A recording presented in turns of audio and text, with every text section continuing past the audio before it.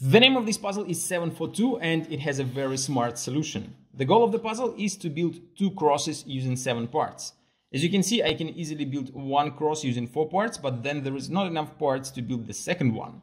You can build an inverted cross, but again, you need 4 parts to build it and you don't have enough parts to build the second one. But if you combine both solutions together, you build a regular cross and then you add parts on a side for the second one, you will be able to solve the puzzle.